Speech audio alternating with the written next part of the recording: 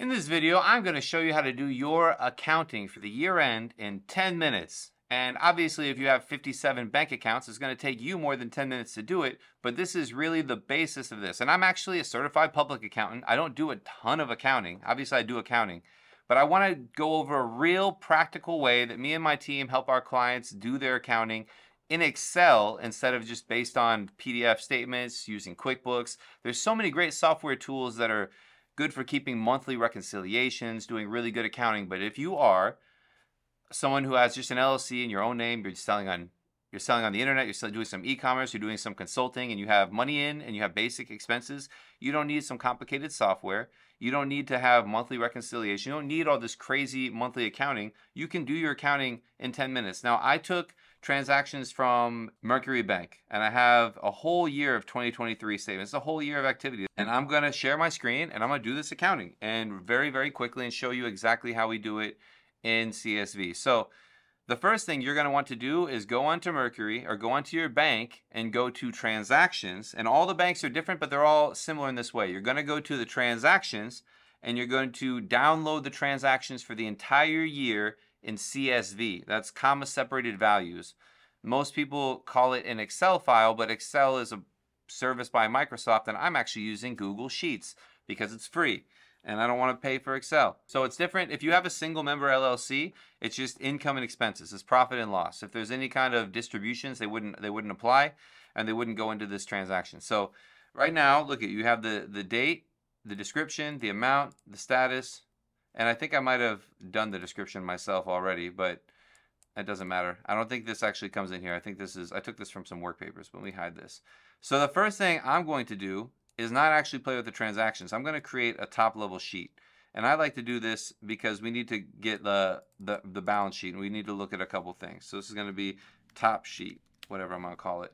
Step number 1 is going to be review the prior year balance sheet. I'm really starting from scratch here.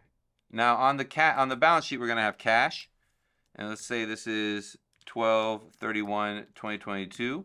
And this is going to be 12/31/2023. We have cash, that's it, and then we have income and expenses. So then we have net income, and then partner accounts. And if you have multiple partners, this would be where if you and your partner, Fred, each take $5,000 distribution, that's where you would account for this. This is going to be very, very simple. The account starts with 0 cash because let's say they had no activity last year and they just opened the account in 2023. There's no income and there's no partner accounts. Let's actually, let's do it like that. So we need to see what the year-end cash was. I don't know if they actually will tell us on here. We'll just do it ourselves. So here's the transactions. Here's what we got from Mercury. So what we're going to do is sort it by the bank description. So we're going to click on the top line and we're going to go to this little guy, choose a filter, and then we're going to do sort A to Z. Great. And now I'm going to make this bigger, and I'm going to go to this tab right here, and I'm going to go to description. So this is going to be a failed transaction. This is for Facebook, so this is going to be advertising. It's with Facebook, so all the Facebook crap is going to be advertising. We're going to go through it all. Facebook, advertising. Great. And then Stripe is money coming in, so that's going to be sales. So maybe you'll have another business where you have, let's say you have on here Tello, and that's going to be phone, and then you have internet, and you have Google business, and you can call these software. You can call this you can make it together, phone and internet. So we have the sales for Stripe, and I'm actually going to press this little thing and the sum button, and I'm just going to highlight all the sales from Stripe. So all the sales, and I know there's better ways to do it. Obviously there's easier ways, but from here I'm just going to get that total, and then I'm going to go up to the advertising, and I'm going to get this total.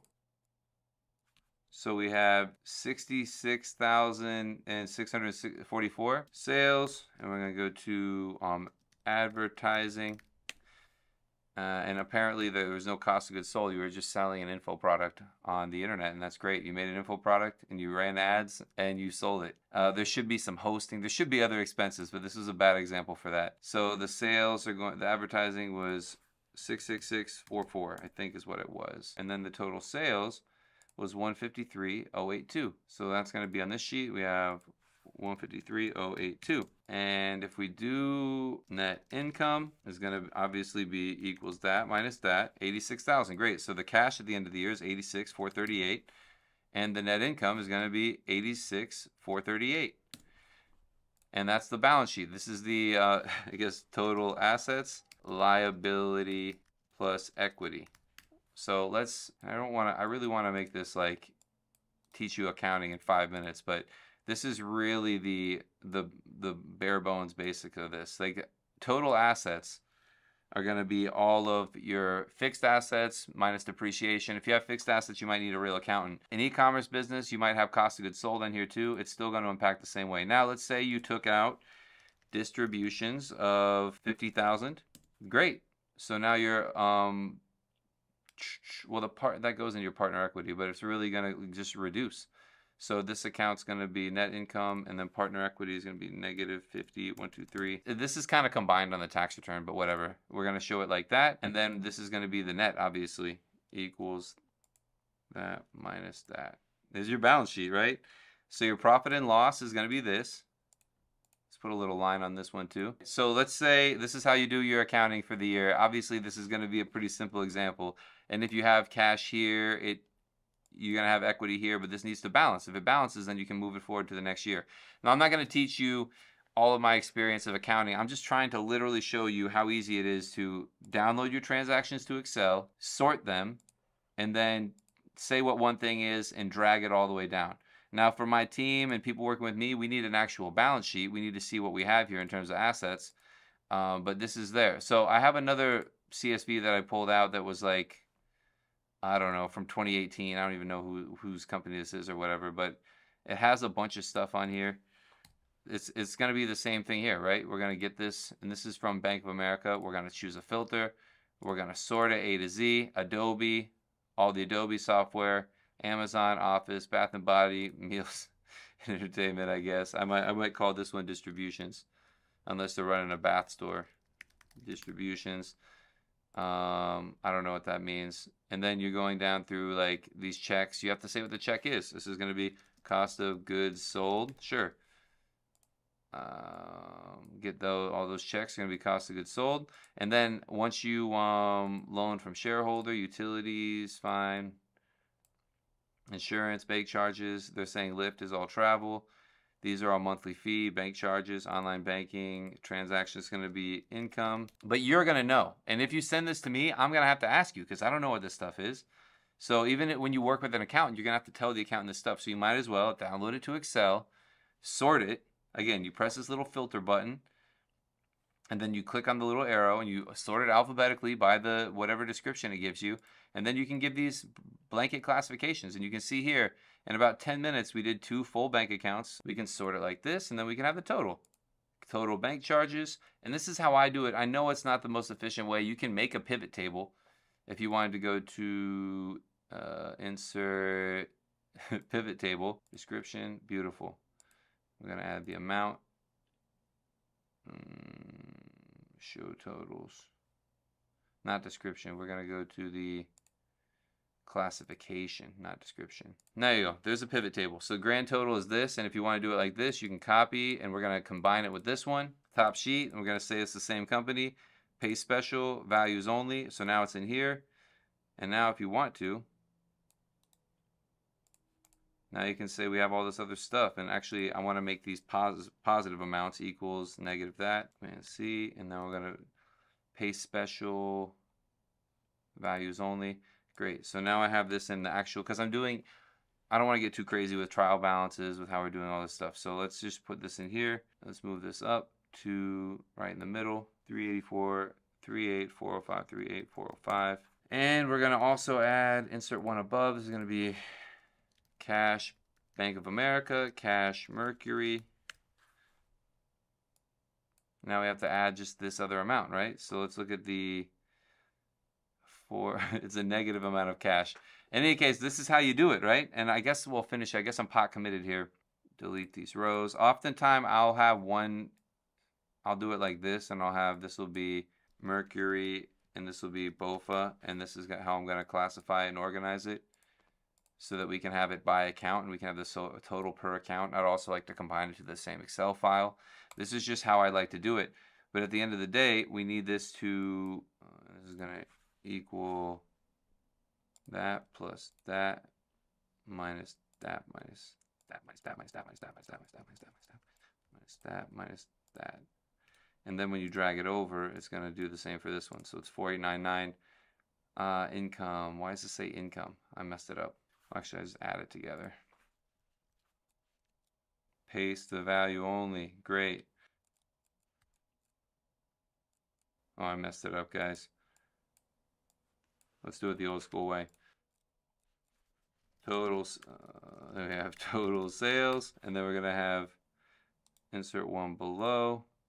I'm gonna call this total expenses, and this is gonna be the sum of this.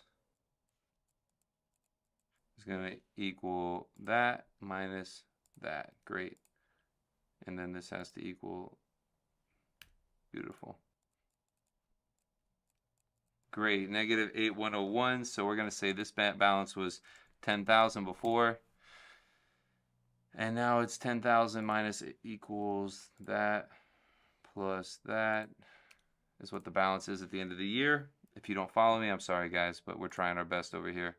Then the net income here is going to be equals that plus that. That's the real number. Equals that.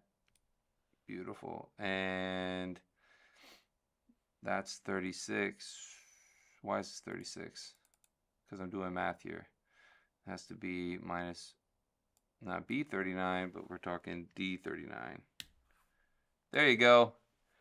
And now I know it took a little bit longer than I promised, but guys, listen, you need to look at your prior balance sheet, and if you're just a regular Schedule C, someone who has, you're doing side hustle, download the extracts to Excel, organize it, and that's what you can use as proof for the IRS if they ask, like, what are these numbers from? Here's my work. Here's what I did.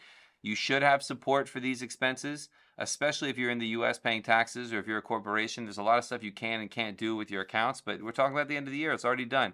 If you don't want to do this, you can definitely schedule a call with me and the team, jamesbakercpa.com/schedule. We do tax preparation. We do accounting. We can do monthly reports for you. If you have a big business, you need to know how much money you have, where it's going, and instead you find out that your assistant's been spending $20,000 a month on hats and you didn't even know about it until the end of the year, then you should probably do monthly accounting. Obviously, this is for a very simple business, and I want to make this simple for you, okay? So I hope this helps. Like, subscribe, and schedule a call if you don't want to do this. Otherwise, let me know if you have any other questions or if I missed anything or if you have anything else I can help with. Thanks.